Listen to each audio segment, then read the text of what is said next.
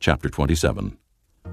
The Lord said to Moses, Speak to the Israelites and say to them, If anyone makes a special vow to dedicate persons to the Lord by giving equivalent values, set the value of a male between the ages of 20 and 60 at 50 shekels of silver, according to the sanctuary shekel.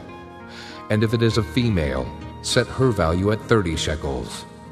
If it is a person between the ages of 5 and 20, set the value of a male at 20 shekels, and of a female at 10 shekels. If it is a person between 1 month and 5 years, set the value of a male at 5 shekels of silver, and that of a female at 3 shekels of silver.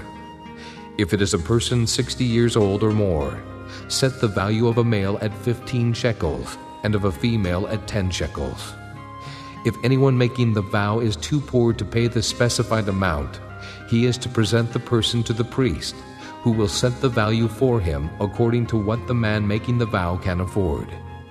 If what he vowed is an animal that is acceptable as an offering to the Lord, such an animal given to the Lord becomes holy. He must not exchange it or substitute a good one for a bad one, or a bad one for a good one. If he should substitute one animal for another, both it and the substitute become holy. If what he vowed is a ceremonially unclean animal, one that is not acceptable as an offering to the Lord, the animal must be presented to the priest, who will judge its quality as good or bad. Whatever value the priest then sets, that is what it will be. If the owner wishes to redeem the animal, he must add a fifth to its value. If a man dedicates his house as something holy to the Lord, the priest will judge its quality as good or bad. Whatever value the priest then sets, so it will remain. If the man who dedicates his house redeems it, he must add a fifth to its value, and the house will again become his. If a man dedicates to the Lord part of his family land, its value is to be set according to the amount of seed required for it, 50 shekels of silver to a homer of barley seed. If he dedicates his field during the year of Jubilee, the value that has been set remains. But if he dedicates his field after the Jubilee, the priest will determine the value according to the number of years that remain until the next year of Jubilee, and its set value will be reduced.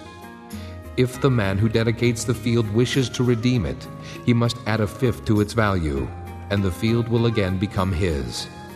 If, however, he does not redeem the field, or if he has sold it to someone else, it can never be redeemed.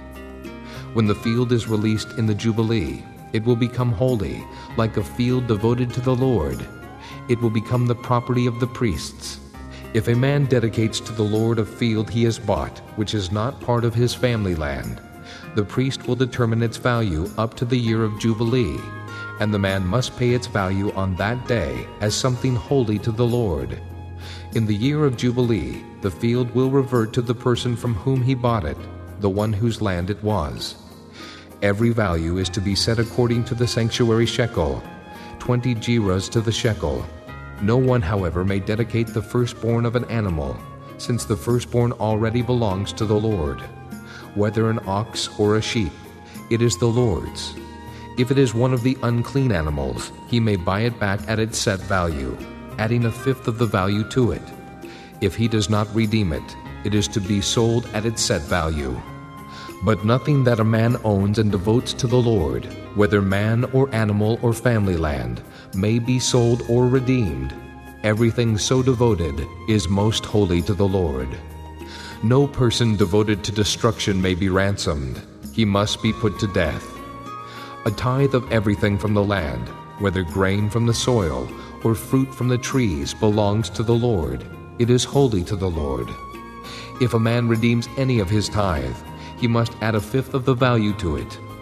The entire tithe of the herd and flock, every 10th animal that passes under the shepherd's rod, will be holy to the Lord. He must not pick out the good from the bad or make any substitution. If he does make a substitution, both the animal and its substitute become holy and cannot be redeemed. These are the commands the Lord gave Moses on Mount Sinai for the Israelites.